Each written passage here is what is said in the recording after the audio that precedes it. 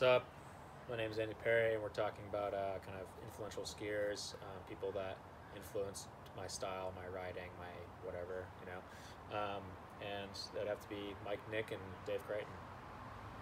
Mike, Nick, I kind of always was like a blind team person, like kind of like growing up. I like always liked the skis, the graphics.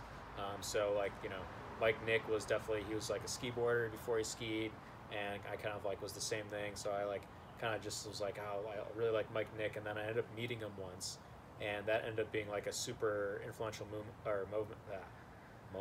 Moment. moment for me, and it just like kind of enhance the kind of like how I looked up to him and stuff by actually like meeting him. Like it just kind of like completely changed like a lot of things basically. I was like thought it was really cool as a young kid. I pretty much like copied Mike Nick's Cyber Sessions idea for like Tell a Friend tour. So it's like actually kind of crazy that like again I went from like liking Mike Nick as a skier and then meeting him one day, and then I ended up buying a pair of like skis off of him, and then now I'm like 8 years into the tour that I based off kind of like the thing he created.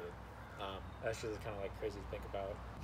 Dave Crichton also was just like a really huge influence. I would say like one of the biggest things was just like came from the East Coast. He had like this insane style and everything. He was just like super, his tricks, everything was just like really awesome to watch and like impressive. And then also I met him at New York State X Games one year, and I remember him coming up to me after I like did a cork 7 or whatever, and I was landing super back seat, and he's like said my cork 7 was sick, and I was like, holy shit, like that's Dave Crichton. Like I've like watched videos with him in it, and he's like one of the best and like one of the people that I like to watch skiing, and he's like here talking to me. That's like really cool. And is like even like as Dave kind of like stopped skiing more and more, he's still like again like look back like 15 or 17 or how many years ago.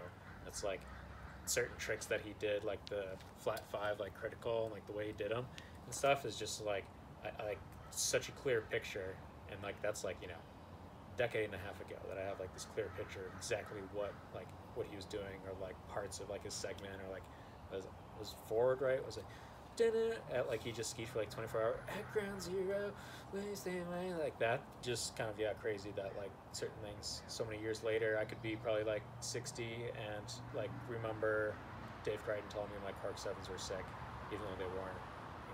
That's pretty insane. Like that shit sticks with you as a kid for sure.